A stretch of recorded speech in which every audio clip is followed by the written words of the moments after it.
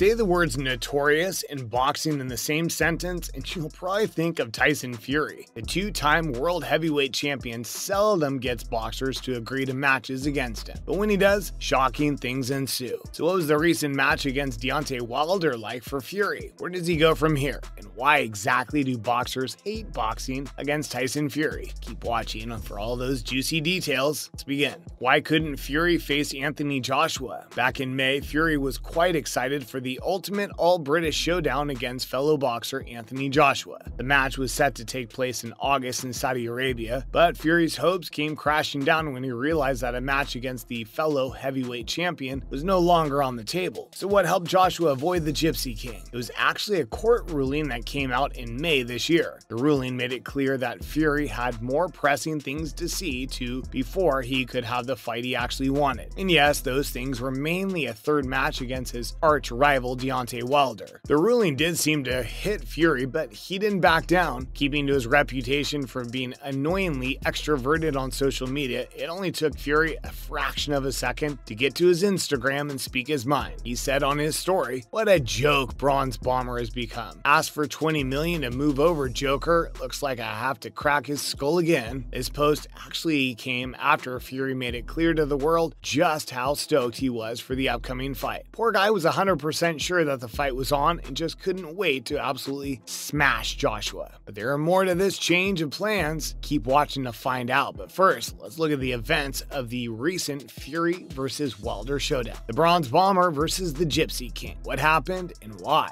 After being defeated for the second time in February last year, Deontay the Bronze Bomber just couldn't wait to avenge the humiliation Fury has brought once and for all. In the final match of a truly blockbuster trilogy between the two fighters, Fury once again brought it right on. In the 11th round, Fury was declared the undisputed winner of the match. Throughout the game, Wilder was floored thrice, while Fury himself came crashing down over the canvas twice during the 4th round of the match. One of those moments actually invited some controversy for Fury. Let's have a look. What does Joe Rogan think? Fans already had their doubts, but UFC commentator and podcaster Joe Rogan went ahead and actually questioned Fury's win against Deontay. His concern was mainly about one of the two times Fury was floored by his opponent during the 4th round, where he said that the referee Russell Moore gave Fury a slower count than he normally does. This is what the famous podcaster termed as corruption during the match, which resulted in Fury's win. The count could have been slowed because of an interruption that Mora chose to address first. As he began his count, he noticed Fury's opponent to have left his corner, told him to return to his corner, and then continued counting again. Rogan explained the whole thing too. He said, the referee's supposed to go 1, 2 when the guy goes down, but if for any reason he has to interrupt the count, you're supposed to pick up the count where the ringside counter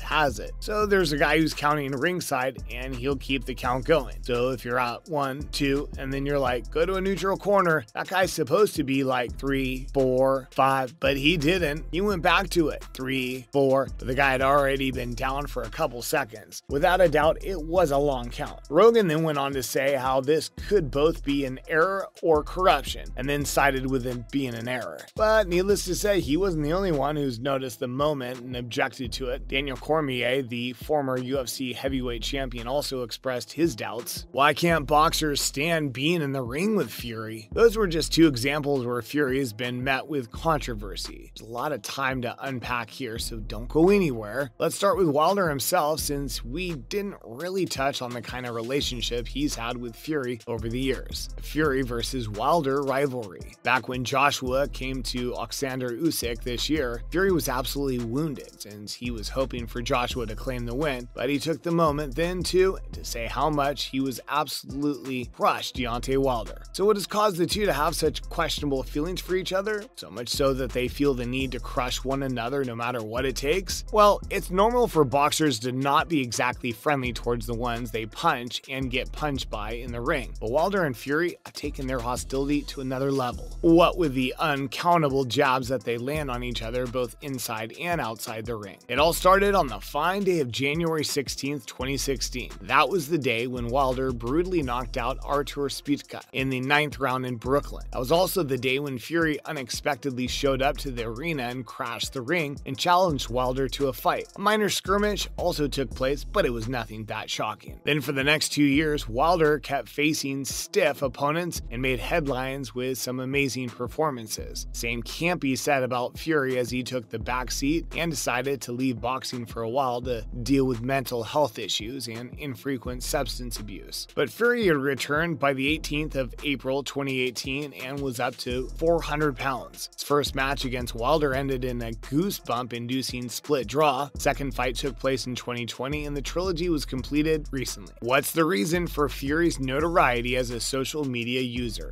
The Wilder rivalry has never been only an in-ring matter for Fury. The Briton has often made it a point of discussion, and even more a point to gain some retweets about how he sees the American. He's posted all sorts of things against the Bronze Bomber, from trolling him to telling him that he would outright break his skull. That's one of the biggest reasons why boxers hate coming face to face with Fury, because not only he tries his best to defeat them inside the ring, but also obliterate them in the social media fight. He's often been seen thrashing his opponents and being overall vocal online about different boxing matters. He also commented on the Anthony Taylor and Jake Paul situation that took place recently. Then of course, Fury is a total beast during fights as well. Who knew Fury could actually have a chance against the longest reigning heavyweight champion, Vladimir Klitschko? Who could have seen that coming? But Fury made it a reality even where odds were against him. In a blockbuster match, Fury was the unanimous winner who had made everyone bow down before his sheer determination. There's no doubt that he's one of the strongest contenders in the world of boxing right now. He arguably may also have won the 2 titles in line for him had he not gone on the hiatus back in 2016. So everything considered, Fury is definitely one of the toughest opponents a boxer could have. That's probably why they flinch away from fights against him. The recent trilogy win against Wilder is just proof of this thing, where another great boxer is made to kneel down before Fury's glory. This will go down as one of the greatest fights in boxing history, and to think Fury pulled that in minimal time should understandably be on some boxers. Beyond Wilder, what's next for Fury? Regarding what Fury's future will look like, we have a few leads. Remember last month when Fury said that he'll next face Dillian Whyte before his match with Anthony Joshua next year? That very much seems like a possibility, but would Whyte agree to it? Previous experiences of Fury should give him at least a little lack of clarity on who's going to be his next target. We don't really know if such a fight is actually going to happen, but it was definitely interesting thinking about how Fury will tackle the WBC interim champion. But then that at least gives us some certainty that Fury will finally get his fight against Joshua in the coming year. Certainly exciting to finally get the match that just won't stop delaying, and finally seeing an exclusively British event where 2 insanely talented Brits take it upon themselves to be declared the better one of the 2. That's all about today's video. What are your opinions on Fury as a fighter and the recent match against Deontay Wilder? Comment your thoughts below and make sure to give this video a thumbs up. Also subscribe to our channel. See you next time.